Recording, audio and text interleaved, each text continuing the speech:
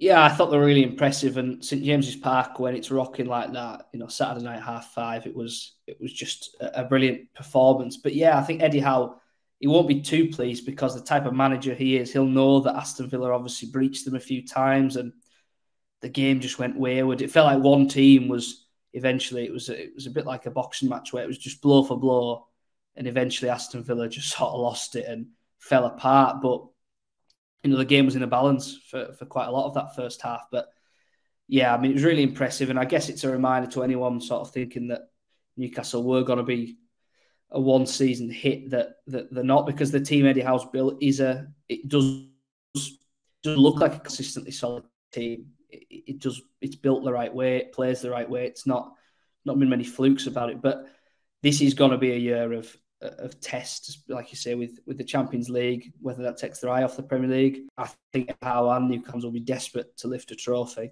But as you say, it seems like there's about 8 teams who will fancy themselves for the top 4 this year, and almost by default, people are counting Newcastle. But yeah, right now, as you said, behind Man City, you've got them, obviously Newcastle, Arsenal, Man United, Chelsea now, where they have a bit of confidence, Liverpool, who will be looking to challenge up until the springtime. And you can't rule out Newcastle doing that because they've improved. They're only going one way, and it would be silly to say that it's all going to come to a halt. So I wouldn't say the title contenders yet, but they certainly put out the right statement, and they will have to take it game by game, as they did last year, and it ended up well for them. So we'll have to see. There's going to be so much that happens there in the next few months.